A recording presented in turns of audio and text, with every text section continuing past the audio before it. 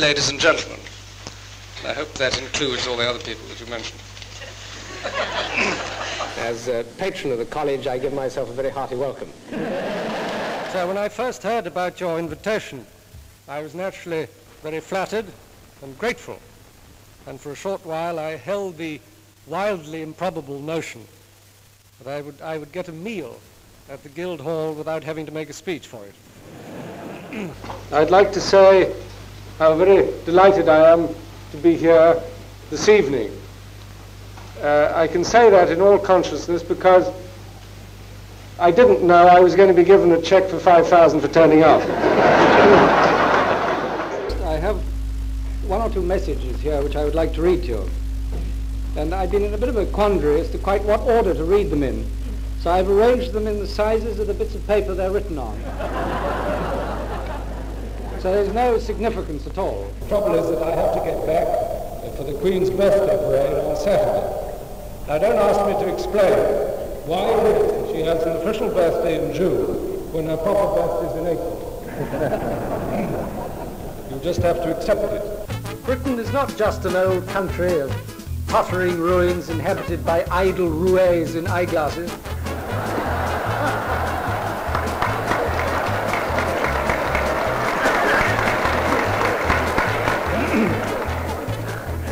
Where yokels quaff ale by the tankard outside rickety pubs, and where all the soldiers are dressed in scarlet tunics and bearskin caps and spend their time marching up and down for the benefit of visitors from abroad.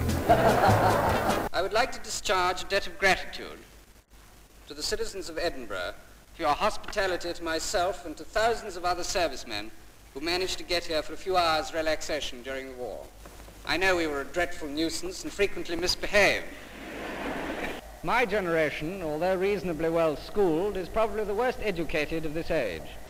This contribution is to be spent on a children's playground in the East End of London. All I hope is that the children who play there will have a thought for their sugar daddies here in the Albany Club.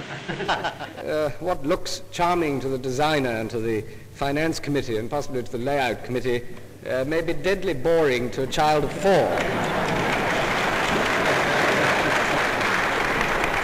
It's all very well to praise the cow, but don't forget the milkmaid. She delivers the goods. We seem to have got into the habit nowadays of thinking that all our troubles are going to be solved by machinery of this sort. That if you have a lot of science in some strange way, it's going to solve everything. In fact, of course, nothing could be further from the truth.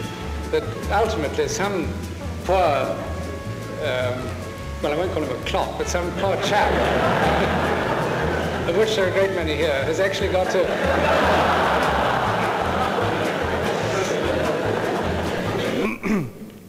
As you heard, tonight's cheque brings the total collected in the last 3 years to £30,000, which I...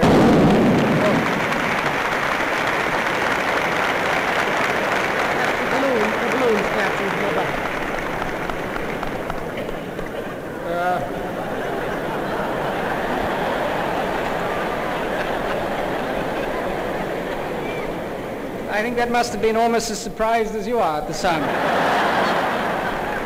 And we want yes men as well as no men, and we want people who can encourage and people who can see further than the end of their noses and further than the end of the Ministry supplied vote and nothing else.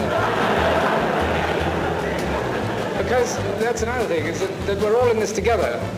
I noticed the Minister looking rather smug when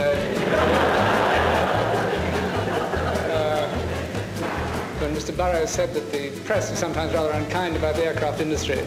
He's part of that industry really well. You can't help it. If he chooses wrong, it's not the aircraft industry's fault. However, I think that's enough. That's enough of that.